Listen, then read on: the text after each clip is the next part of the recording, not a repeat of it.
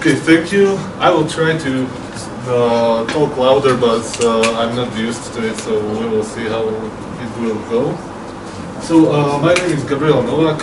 I'm from Ness, and I will speak about rapid IoT prototyping. And let's imagine that I didn't write this with Balena there, so you don't know what the solution will be.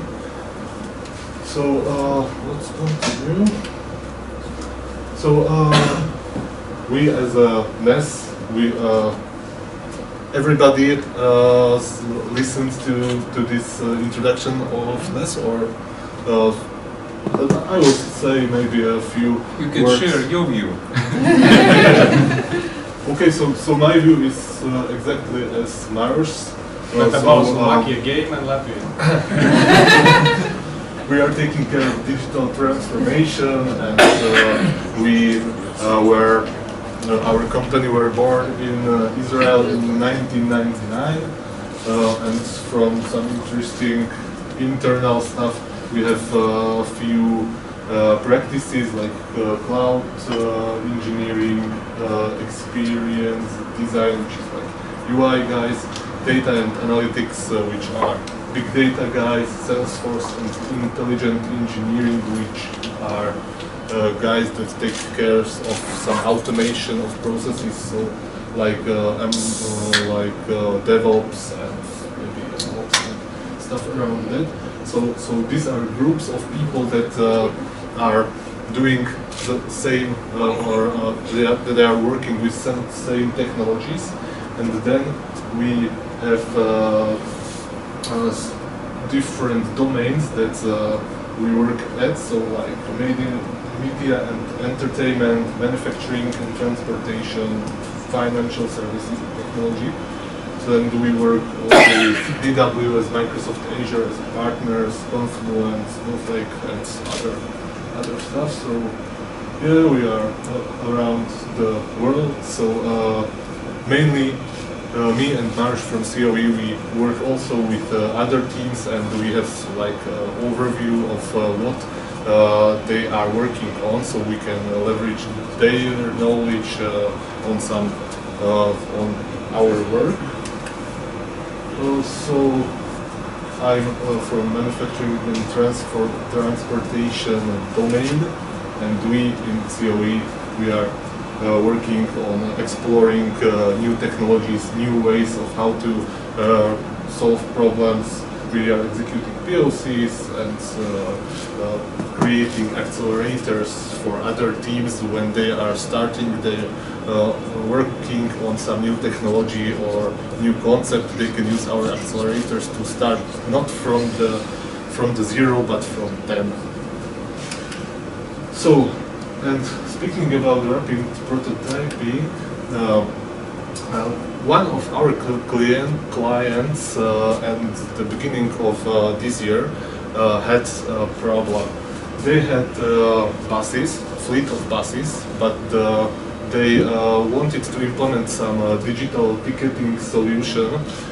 So, because currently in current situation, it's big added value to have like digital ticketing system, and like traveling people that are traveling in public transportation can buy tickets anytime they want. They have tickets on a mobile phone and can just go to the bus and travel with it. So they wanted solution, and they were thinking about buying one existing solution or implementing it by themselves. So we help them with this problem, and our task was mainly to build POC and then to evaluate cost of real production system. So this public ticketing device is like a small device like that one on the picture, which is mounted in bus and can read barcodes and verify that it's real, generated by the company and not by some hacker. So these tickets are generated by a mobile app. It wasn't our task to do also generating of tickets, just to validating them. And ticket is represented by QR code. This QR code has some payload that is encrypted and hashed, and using a public key we can find out if it's valid or if it's just created by some hacker to travel free through the city. So validation output should be on display because there are different type of tickets, and when yeah, question? What's the plan of this to realize it without network or with network? Like software updates and keys updates with network, but validating without. So maybe once a day or once a week. So it was like in Latvia, this big stupid system, you buy a ticket and you start working on it after a few days when we manually transferring data from one device to another, yeah? It's very specific to local situation. We have almost the same, yeah. Every time the bus go to depot, and evening we're putting some SSD or something, and putting in some other hardware and updating database. And when you're buying tickets online, it start working only after a few days. Oh no, already. Is it really? Of course, we Yeah, don't know Riga Sakata strada. It's manually disk, yeah. Yeah, it was meant a bit different. The system that tickets cannot be falsified, or cannot be falsified, was that every mobile phone will have some set of keys, and it will encrypt the ticket with different key every maybe 5 or 10 minutes. So every 5 or 10 minutes on the mobile phone there will be different QR code for the same ticket, and this will be when you will buy a ticket, and you can send it to your friends, and they can, like with this QR code, they can also travel, but just you are paying with it. But when it's changing every 5 minutes, they will have to also get the new version every 5 minutes. So it's like much harder to falsify this ticket. But this synchronization is synchronization of public keys. So you can buy a ticket, and in the moment when you buy a ticket, you buy it from a server, and but all the devices have this current key that is generated, and your ticket is signed with. So it's not like you buy a ticket and 2 days later it will start to function, but they have these asymmetric keys generated like signatures. Yeah, but they have it generated not just for 1 day, but for a few days prior. So, is it correctly understood? These tickets can only buy the board online. You have some offline tickets also. Only bought online. Offline, no offline tickets. No, like you can buy tickets, for example, a day ago or 2 days ago. Paper tickets, no. Buy online. Then pay for it, and then activate it 2 days later, and it will. Do you have in this system paper tickets? Like physical? Physical paper tickets? No. The ones you buy in other stores. No, this is question. Can you do live tracking of passengers with this kind of system? So can I say this bus has that? No, this bus has that many people at this moment, for example. Not even. I hope not. That's GDPR. That's like, I don't know. Someone's getting sued. Not like an individual. I didn't ask that. Why do you think that in the first place? But think about it. If a third entity, right? Let's say the app developers, or like the guys who made the box, one of them knows where you are live. Why do they need to know that? And do you know that they know that? That's GDPR stuff. Okay, they better not know. So great question. But, our task was just doing this public tickets validation, and I'm really not sure how these tickets are generated and if QR codes can be assigned to or person can be identified by this QR code payload. So I think not, but it's not our business how tickets are generated. Question. But let's say if you are saying that you're updating the ticket every 5 minutes, you're updating just the QR code. How do you feed back into the application that the ticket was used? Or I can still use the ticket and forward it to the friends even after I updating keys. Yeah, but the ticket is still live then. Even if they are updating the ticket or the keys of the ticket. Yeah, like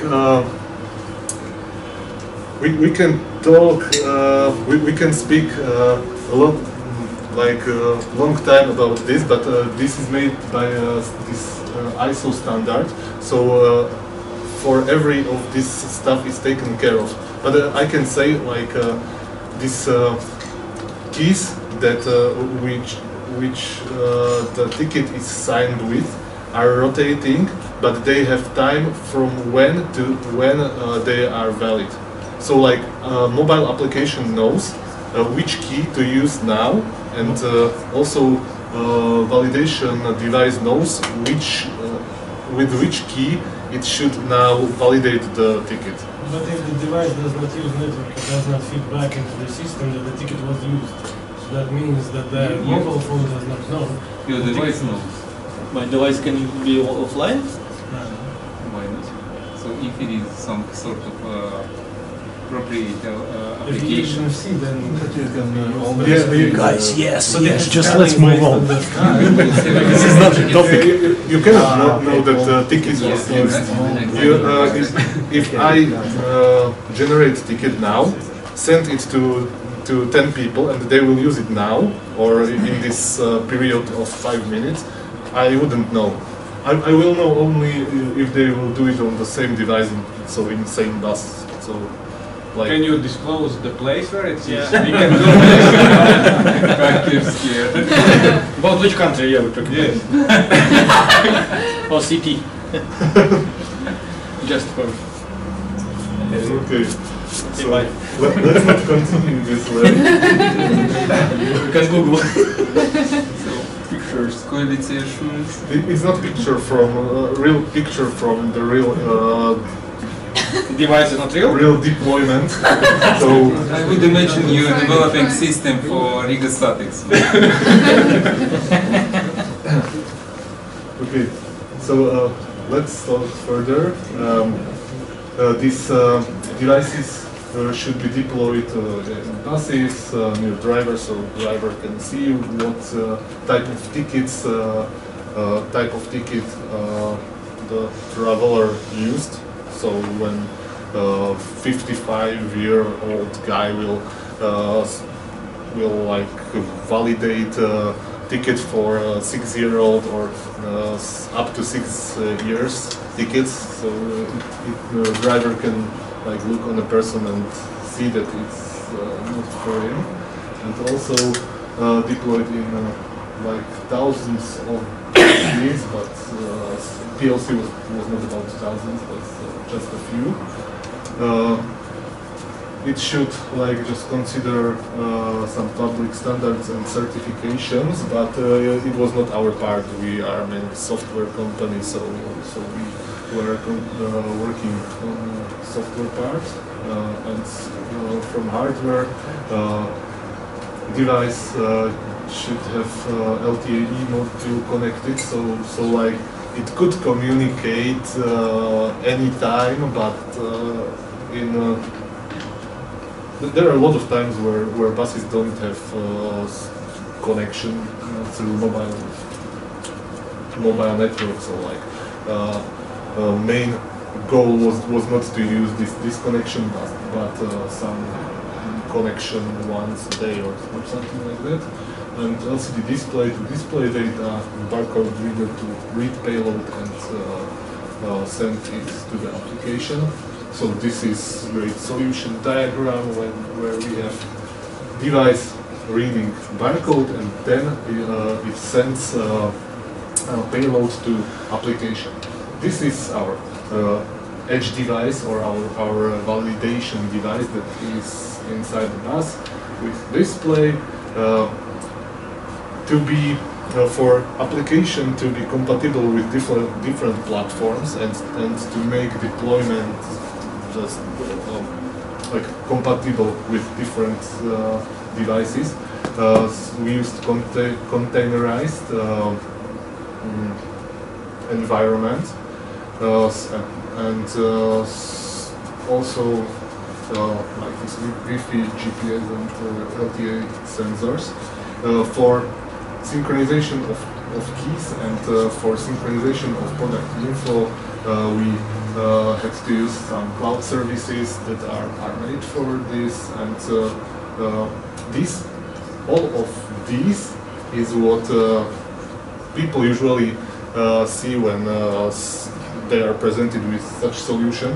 But there are also parts that you won't see, like IoT platform and DevOps part, because when you want to develop some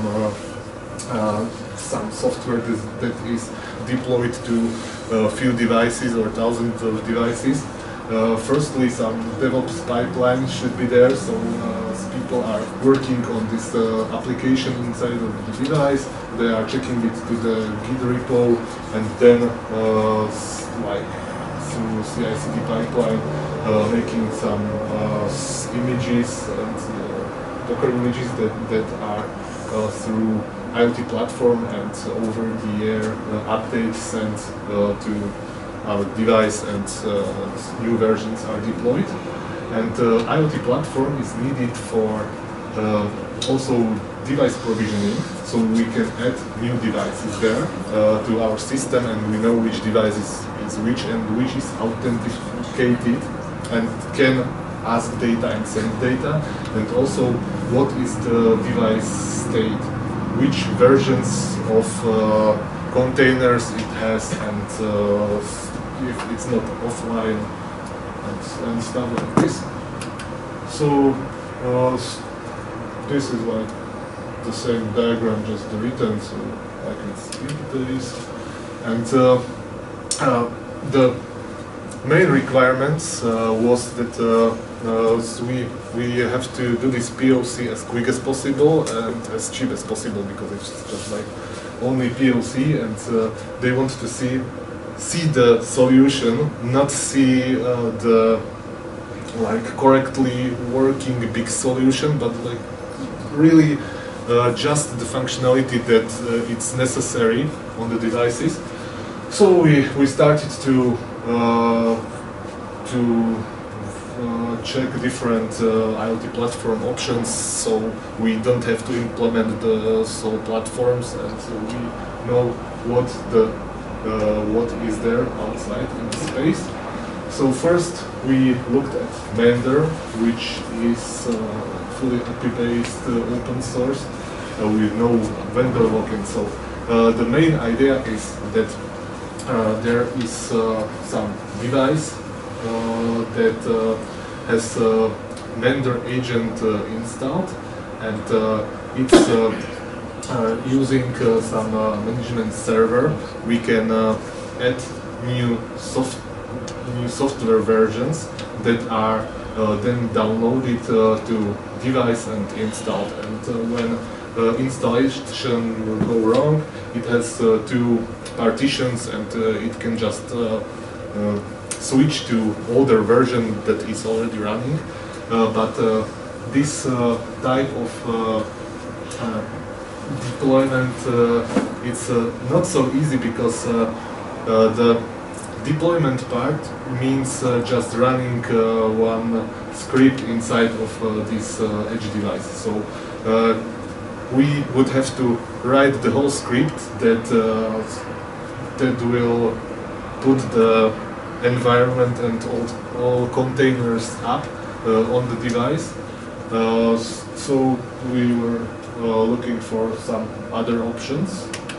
So we looked at AWS IoT Core, which is like perfect when you want to create some bigger and more complex IoT solutions. So everything can be done here. It has big advantage that we can interact with AWS services using SDKs. We have already implemented containerized edge runtime with this Greengrass, so we can just deploy functional components, and there is also implemented like communication bus between them, so also communication between components is taken care of, and a lot of existing accelerators and materials for it. But we were searching for other options because there is also some learning curve and some setup, and these components should like be in a have specific structure, and it's not so easy to communicate using the bus. We looked further to Azure IoT Hub, which is like the same story as AWS IoT Core. It's great when you have some bigger solutions, and you can use Azure services, also wide range of supported platforms it supports. So perfect for this one, but for like quick and easy proof of concept, it was too much. So we continued also to Eclipse IoT, which is even more complex than IoT Core and Azure, because there are a lot of services that communicate together using interfaces, different interfaces, and it's not so easy to connect them. It can be done, it is done, but like it's a lot of configuration. But it's very interesting IoT platform that is under umbrella of Linux Foundation. So it has modular architecture, so you can change any part of this architecture with other service that has the same protocols and interfaces. So like MQTT is everywhere, so you can exchange any part of it easily. But like a lot of configuration. So what to do now? And finally we solved it by asking other guys that are working with it. So we asked our colleagues in Romania, and they said like, we are using Balena for rapid prototyping.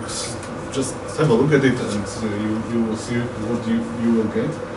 So we looked at this, and it was like perfect solution for quick and easy prototyping. It runs like that. We have developer that develops code, or group of developers that work on some code. Then code is pushed into Balena server where it's built. It's built into Docker images in Docker registry, and then through a VPN manager deployed using Docker Compose to our fleet of devices, and then it also sends using the VPN some monitoring or telemetry data to Balena API, which is like Balena has also API, but also web page, so you can check state of your devices also on the web page, and then you can see feedback and correct errors. But biggest advantage is that it's free up to 10 devices. So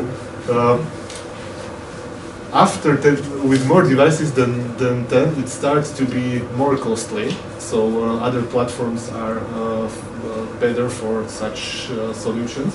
But for just simple prototyping with up to 10 devices, it's free, and it contains a lot of features.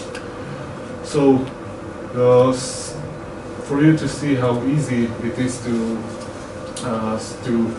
provision device. It means like add new device. We have existing Raspberry Pi. We want to connect it to Balena.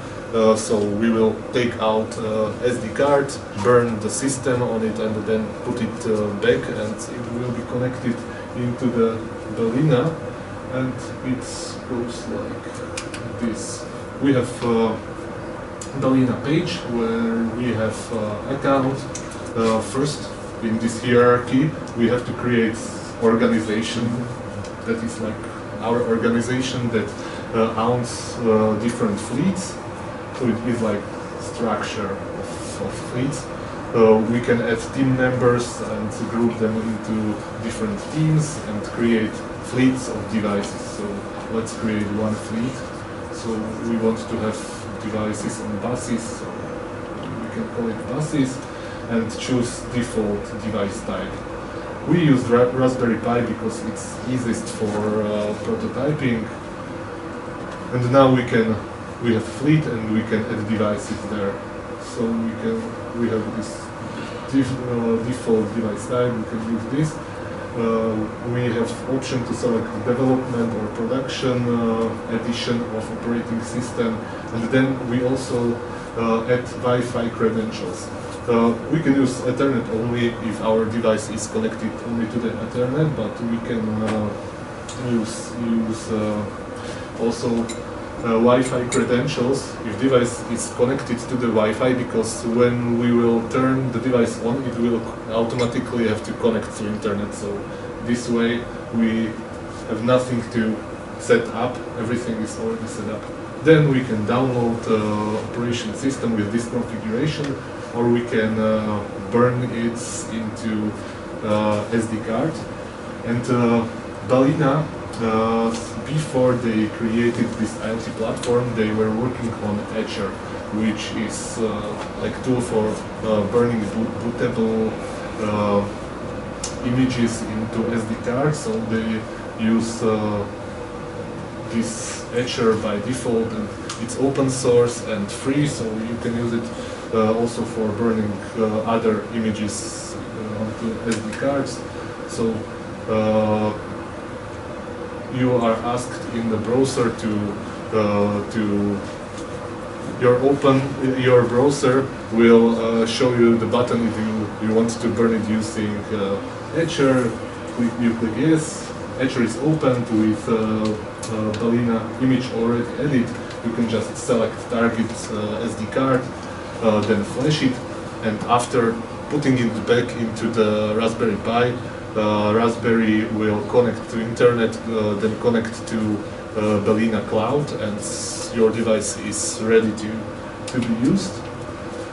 And how code is written. So application that is running inside of this Balena image, Balena on the device is Yocto created operation system like Linux that it's optimized for Dockerized or for Docker solutions. So this application that is deployed is Docker Compose application. So main part of the source code is Balena YAML, where is some definition of your application with supported devices, and then Docker Compose, which is like here. It looks like classic Docker Compose. It has some changes, but usually some typical stuff that you can do with Docker Compose is compatible with real Docker Compose standards. And so after deploying this, and also the Balena on their website has a marketplace where there are already implemented applications. So you can list applications, and maybe you will find something you need, and you don't have to configure it by yourself. For example, Home Assistant. You can click on it, and you are pointed or redirected to GitHub repo with source code. So you can also inspire with way of implementing and stuff and solving some problems, and you can use it or change it a bit. So this is like also big added value of Balena. And after deployment is done by just they have Balena command line tool, so as you are inside of this source code folder and write Balena push, and it will automatically push the code to this server to build it and deploy images to all the devices in the fleet. So when you check the devices and click on one device, you can see all the applications or all the containers that are running. You see that their state, version of release. This release is every push is named release. So every release has a unique name, and you can also stop the containers. And in terminal, you can connect to. It automatically can create SSH connection to the device, and you can connect to the device terminal and also to these containers, so you can browse for log and troubleshoot these applications you developed. And for example, using this web tool, you can set environmental variables of the device. It's like a lot of functionality, but you don't have access to exact process of the deploying devices and how authentication is made. It's all done for you, and you don't have access to it. But if it's not if you don't care, this is quite safe. So like if you don't care and it's just your proof of concept, and you don't need some special techniques for it, it can be easy to implement. So thank you for your attention and questions. Yeah, we are talking about POC and something around that, and Balena perfectly fit for it. But I want to ask you about hardware, what they use in production, because, for example, Balena company produce Balena Fin model, if I remember correctly. It's based on computer model 3 from Raspberry Pi. What are you using in hardware in production? Yeah, this was just a PLC, and this Raspberry Pi and Balena platform was our choice for PLC, but for production we worked with these colleagues from Romania, and I'm not sure what they chose. We chose Greengrass as a production platform or AWS IoT core. When you decide to change PLC to production, you change everything, include Balena cloud and goes to AWS. Yeah. And what about your hardware?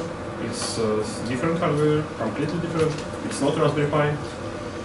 For that, it is not already implemented, this production hardware, and also our colleagues from Romania have some notes or said what it should be, but it's up to our customer to choose which one will be on the production, because he has maybe speech about costs. Then something cheaper, and we select this one instead of using Raspberry Pi, because it's for sure cheaper. I don't know what they will choose, but I think it will be cheaper. But when you have some device in public transportation or on some public places, it have to undergo some standards of mounting, and we are software company, so we are not sure about that, and our customer is, so he will choose. But like it should be mounted in some case that is not flammable, and it's have to have some certifications and stuff like that. So we are not sure about production device, but it will be different than Raspberry. If you create such a prototype quickly for a customer, how can, and you show them that proof of concept works, how can you after justify, and now we need to build everything from the ground up again, and the cost and the time and everything? Like if they see, yeah, it's already working, we just scale it up or something like that? Because we did this POC because of price and ease of using this platform, but when you have more and more devices, you need some.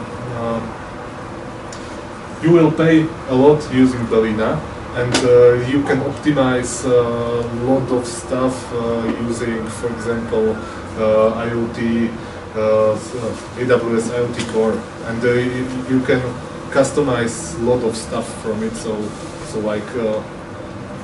like the base of the application logic will stay, because the source code for this containerized app will stay quite the same, and we will build on it, but just platform will change to another. So it's not like completely rewritten, but we just use it in different platform. Okay, so great questions.